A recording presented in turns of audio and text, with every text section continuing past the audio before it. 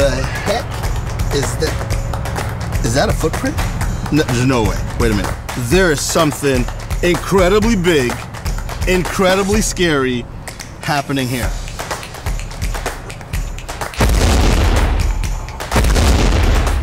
Did you hear that? Well, I'm not waiting if you heard that.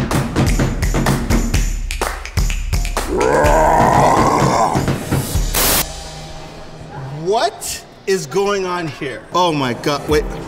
Thank goodness there is somebody I recognize, a loyal supporter of COSI. Beth, what's going on here? What is going on? I don't know, I'm seeing changes. Is that a good enough hint? It sounds like we have some very quiet, very small animals here. Is that what, can I hear it again? Dinosaur. What do you think this is gonna do for COSI in the long run? Well, you know, my heart's always been here for COSI, being the #1 science museum in the country. I think it's just gonna blow us up even higher. There you go. The world's coming to Columbus. We can't imagine that anybody would ever leave Columbus. 65 million years of history is a big deal. And we at the Columbus Foundation, as you might know, love big deals. What is going on in this building? Well, it's all about dinosaurs, baby. I'm excited. Uh-oh, say a little more. Dinosaurs? You got a roar for me?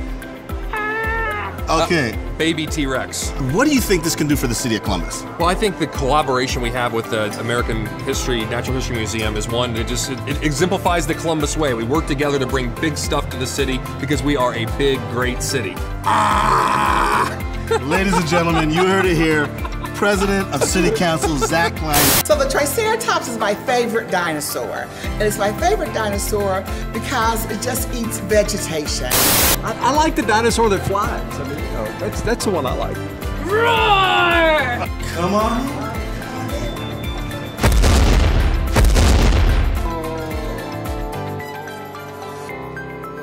American Museum of Natural History is so important for the city of Columbus.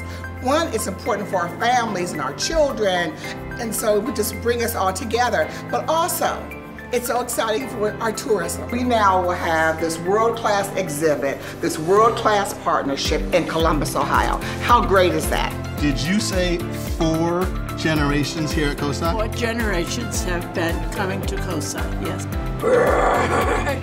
Dinosaurs. Let's hear it. Roar!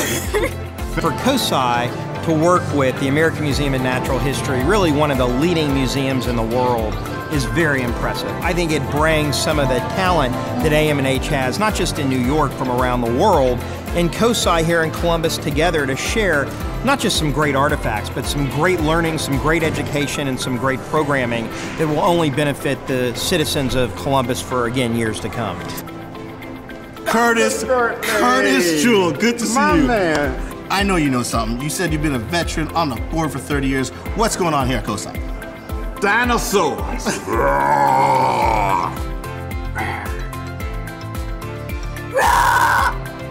The last word, I mean roar, is gonna be yours. Roar!